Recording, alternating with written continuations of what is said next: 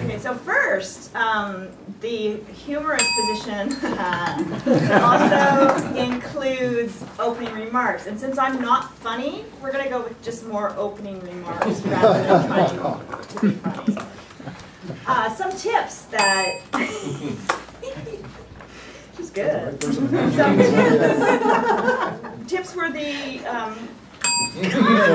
once I'm on a roll, tips were the theme for the day, and so I wanted to give a couple of tips that I didn't write down. My first thought was to not throw up, as I didn't know if that would be quite appropriate. Again, I went with the imagining the audience naked. That was a good tip. Yeah, it works. Okay. My biggest and I think the most relevant tip would be for everyone here to consider going to the Toastmasters convention in Cincinnati.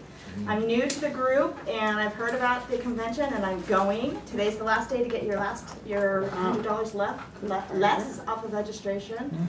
And I hear it's supposed to be a lot of things to learn there, and I would love to see more of us as a group go, and that's, it's like a little team. That's my biggest tip for the day, is to do that. And I hope you enjoy today's meeting, and I think that wraps it up for us today.